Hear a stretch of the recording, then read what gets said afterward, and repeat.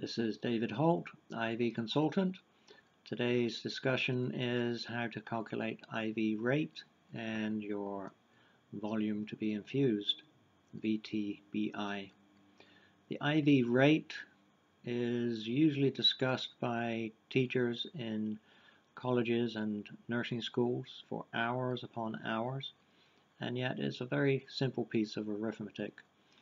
If you've got a 150 cc bag of IV antibiotic, which needs to be infused over 2 hours, you divide the 150 by 2 and you get 75 cc's per hour. All you have to do is put that 75 cc's rate into your IV pump and you are good to go on that subject.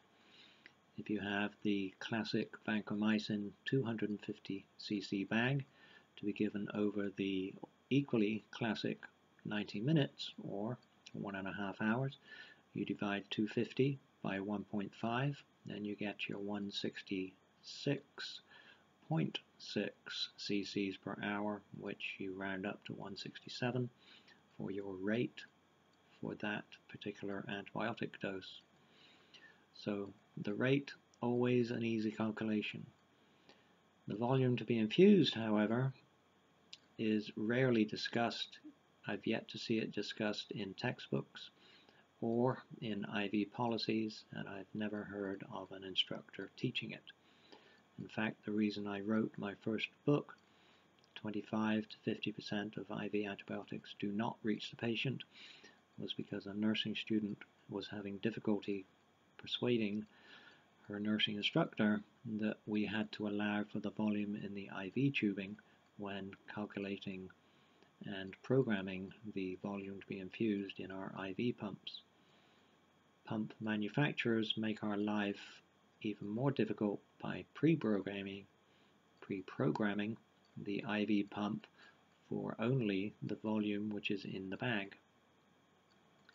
A better way to calculate the volume to be infused is to take the volume of the bag plus 10% plus the IV line's volume, which is the primary or main line and the secondary line, and those are usually 20 to 22 cc's and 8 to 10 cc's respectively.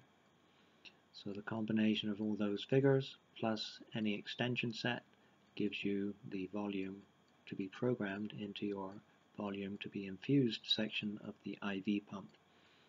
The 100 cc bag of antibiotic will need roughly a 140 cc volume to be infused, programmed into the pump. The 250 cc bag of antibiotic is going to be well over 300 cc's and sometimes as high as 325. So do some arithmetic, or if you've got that small IV bag of just 50 cc's, you can sneak a little cheating and use Holt's 30 cc rule. Just 50 plus 30 gives you 80 cc's to program into the IV pump.